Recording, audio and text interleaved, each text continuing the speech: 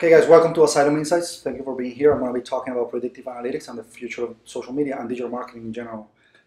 This is basically what we're trying to do at the agency and what we try to pretty much do with SmartBeam as well. Follow me on Twitter. So let's get rolling. So guys, basically digital made everything measurable. You know, marketing wasn't measurable before the internet came in and technology came in, and that was amazing because we were, it was a great sales pitch to go on and sell our products and what we do to our clients. They loved the fact that they could measure everything. But now, digital then became a constant transformation in the sense of new metrics coming in, new technologies. People measure things pretty much in a different way. You can Google or go try to find engagement rates, reach rates, algorithms of distribution, edge ranks, and so on and so forth. There's a lot of different ways of saying things in a digital landscape. So we're not basically speaking the same language anymore. So, what's happening is that we just cannot agree on what success is. If you talk to other agencies, publishers, mediums, technology companies, they all find success in different things. So that to me is a big problem we're having these days, because we're not ruled by the same KPIs anymore, and so it's making our lives pretty difficult. And I think the problem is that we're focused on numbers and we're not focused on the costs anymore. And we just have to remember that numbers are the consequence to something. So my first message here is, let's try to focus on the cost for those numbers, and not only the numbers themselves, but how we're causing those numbers. So here's a question with that: do we want to measure or find numbers, or we want to measure behavior or identify behavior? And I think the answer is really simple. We want to identify behavior and find patterns in behavior rather than numbers. So how do we measure qualitative behavior? And that's the big question when it comes to measuring social media content and so on and so forth. And there is just one key, which is attribution, and I'm going to be talking about that in a bit. So big data, according to Google, is basically a bunch of data with patterns that we see over audiences and communities, if you will.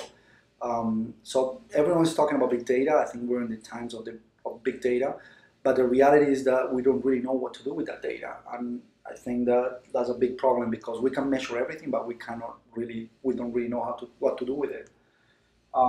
So what's the right method to find those patterns that we've been talking about? The thing is that we're not looking for them. If the client is happy, or the boss is happy, or we're reaching the number objective, the numeric objective, if we have an objective of X or Y visitors, or X or Y likes or comments or whatever, then we're happy with it. And if we don't, we just pay to get there. And that's what digital became, So what's happening in digital marketing in 2015? Well, I'm missing a zero there. We're data rich and we're insights poor. We have a lot of data, we don't have insights. We don't know what to do with it, but we do have a lot of data coming in and out every second from everything we do. So I'm going to be talking about predictive analytics and how to solve these issues that we've been talking about. So what I'm trying to bring to the table here is the concept of intelligent data versus big data. To me, big data, it's basically data and patterns, and intelligent data is adding actions over those patterns. And we've been always talking about that, and metrics analysis action. And my second big message here is it's how do we add actions to those patterns, just rather than identifying a lot of data that we don't know what to do with it. And this is not only for social media, this is a lot for media buys, for website behavior, when we have bounce rates and we have visitors and sources and so on and so forth. So let's try to take action over that, because if we really pay attention to what's happening, we're going to be be able to take action over what we're seeing. So how do we find valuable patterns? And the key to what we do, and what I'm proposing here in this talk, is mathematical attribution. It's very simple. It's actually simpler than it sounds. So the key is to add a quantitative value to a qualitative measure, which is basically something that comes with behavioral things that you cannot measure. So you add a number to it by attribution, and then you put in a formula, and you'll find amazing things. So pretty much the formula for a pattern is something that is a numeric value.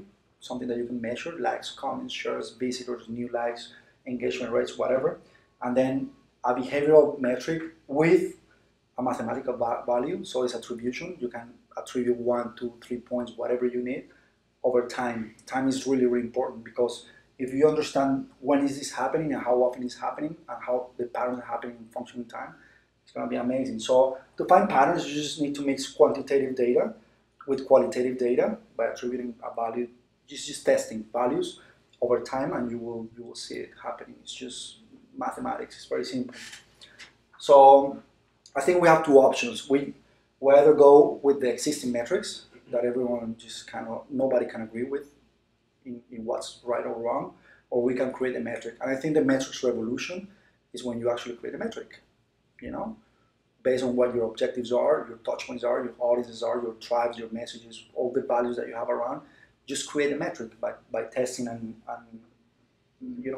attributing mathematical values to whatever doesn't have a value, a number. So I have 4 examples for you guys. You already know this. So the first one is the social voice of a brand. This is exactly what I'm trying to explain. So we have content pillars, and we're attributing a value, percentage and distribution. Content pillar A, B, C, and D, 30% each of the 3 main ones, and 10% the last one. That means that if we have 10 tweets a day, we will do 3, 3, 3, and 1. Over a time frame of a week or 2 weeks or whatever we want, whatever gives us 7% or up in engagement is what we call the social voice of a brand. So let's say that if content pillar B is giving us a crazy engagement, so we wouldn't be doing 3, 3, 3, and 1, but maybe 5, 2, 2, and 1. And we reassign mathematically the values to distribution. And that's what I'm talking about. Behavioral data, adding mathematical numbers to it. This is a good example, and it works really well for a content optimization strategy at Asylum. The second one is the dynamic weighting system we created for Smart Beam, which was basically mixing message, format, and timing. And then, these things, they don't have a mathematical value. Formats, they don't have a mathematical value. You either have video, text, or images. And then the platforms or the hours of the day, they don't have a mathematical value. What we did with the Smart Beam formula was mixing those formats, messages, and timing, and then finding based on response what's the right time to post and what kind of content to post. And that's another good example of attributing numbers to something that don't have a value. Example 3 is the scoring metric we created for Smart Beam, which is likes, comments, and shares. They don't have a number. They don't have a mathematical attribution to it. But then we created a scoring system where getting shares is more valuable, of course. So same for Twitter as well. So likes equals 1 point, comments 3, shares 7, for example. So Smart Beam identifies that, that engagement and gives you a prediction based on these metrics, retweets or shares in case of Facebook and Twitter, because that's the attribution formula to advocacy.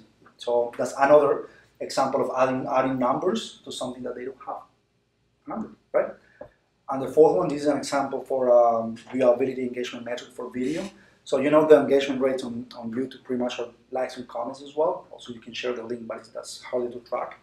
So let's work on likes and comments on YouTube. So this viewability engagement metric basically is when you get, you have a video, we create a media campaign for that video with 3 different topics. So it could be the product, a promotion, and then something lifestyle-ish, if you will. So you have the engagement rates on likes and comments, and then you have the average time spent, because we can measure how many seconds the person is in front of the content, or if they're rejecting the content or closing it or whatever. And then over a tribe, or even over time, we can do that. So I created this example for viewability as well on video, because now we can do a lot of, we can understand when people are bouncing off or skipping ads. And this would work really, really well for video. That's another example. How Smart Beam looks like, and this is a good example of predictive analytics based on behavior and things that they don't have a value, but we created attribution formulas, and now we can actually predict when is the best message, format, and timing to post, which is, I think, is the future of social media and the future of digital marketing. And we're already seeing it in programmatic media. We're already seeing it in, in this tool as well, when we can, and actually Facebook is starting to monitor, and Twitter as well, with tools like Social Bro and so on, when is the best time to post. But what we're trying to do here is also attributing content pillars and also the formats, because it does make a difference when you post an image versus a plain text on Twitter, or a video versus an image on Instagram, and so on. So, guys, predicting is better than guessing. In content marketing, what we try to do, everyone guesses. Everyone's trying to guess when to do what, and they're not even aware that they're guessing. They're just posting content whenever they have time for it, or whenever people are more connected. But guess what? We have Subway and we have Kingston Technologies. Facebook tells you that from 1 to 3 p.m. it's amazing to post because everyone's connected. Guess what? For Kingston, it doesn't work. For Kingston, it's between 9 p.m. and 11 p.m. Why? Because the tribe is different. For Subway, it works because it's Caribbean and it's food and we're tempting people with food. But when it comes to Kingston Technologies, well, they're gamers and they're designers and they're more aware and they're more receptive at night, late at night. So we're posting for those guys between 9 and 11 p.m. and it's amazing. So not necessarily when everyone's connected is when it's better to post. So remember, predicting is always better than guessing. And I feel that whoever starts working with these attribution models or doing stuff like this is going to rule the digital world very soon. Remember that science and math, is the only certain accurate science in the world, in the universe. Everything else is just assumptions and theories and hypotheses. Mathematics is not. It's the only science that is actually accurate and precise in the world. What's amazing about this is that once you can predict influential content, you can actually you will be able to set the trend easier. We're in a constant search for creativity and ideas and how do we create a movement out of content.